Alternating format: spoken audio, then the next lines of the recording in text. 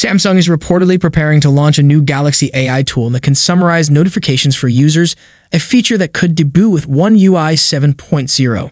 This development has sparked conversation, as it appears Samsung may be taking inspiration from Apple, but possibly with an edge. Apple's notification summaries, part of its Apple Intelligence Suite, are currently limited to English, with additional language support promised by 2025. Samsung, however, already offers Galaxy AI in multiple languages, suggesting that if notification summaries arrive with One UI, they'll likely be available beyond English.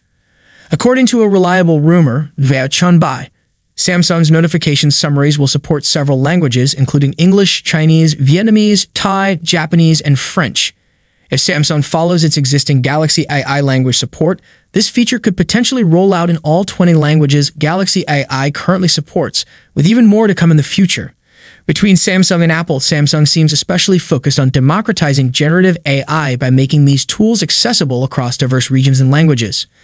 As of now, Galaxy AI tools based on language recognition include Live Translate, Call Translate, Chat Assist, Interpreter, Note Assist, Transcript Assist, and Browsing Assist, adding Turkish, Dutch, Swedish, and Romanian to the list.